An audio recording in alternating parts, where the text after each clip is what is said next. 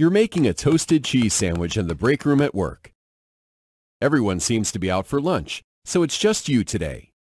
You put your sandwich in the sandwich press and go to the bathroom. It should be done by the time you get back. Within a few minutes, a fire breaks out and smoke starts forming in the break room. Pork chop sandwiches! Something faulty with the sandwich maker, apparently. Within 1 minute, the smoke and flames filled in the break room, and the temperature at shoulder height reaches 400 degrees. Within 2 minutes, the room is nearly full of toxic black smoke, and the temperature rises dramatically.